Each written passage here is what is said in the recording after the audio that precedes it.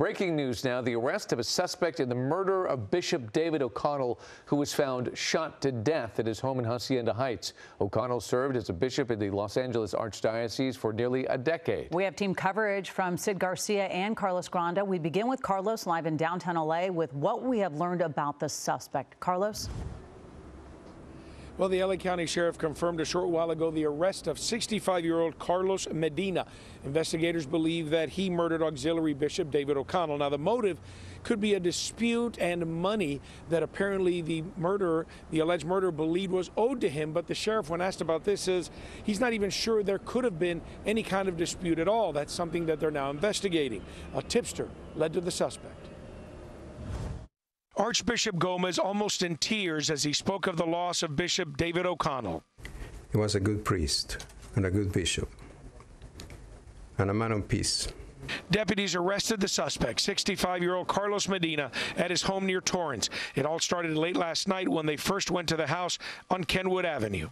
Carson Sheriff Station deputies, along with our Major Crime Bureau detectives, contained the location and conducted call-outs for Medina to surrender, but he refused.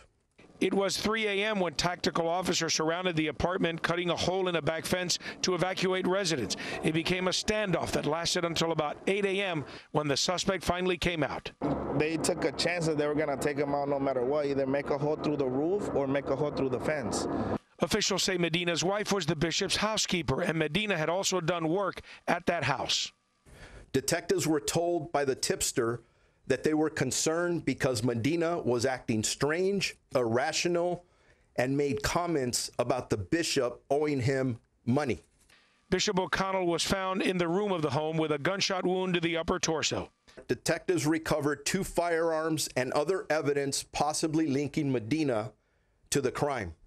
Residents who have known the suspect for several years since he moved into this apartment complex are stunned at all of this. The last couple of days just been odd. Yeah. That's all I can say. But no, he was a good man. But yeah, the last couple of days we haven't seen him as much as we used to do. Yeah. Now, there was no sign of forced entry into the apartment, so detectives are trying to figure out how he got into the house. Sheriff's investigators say they are speaking with the suspect's wife, and she is cooperating.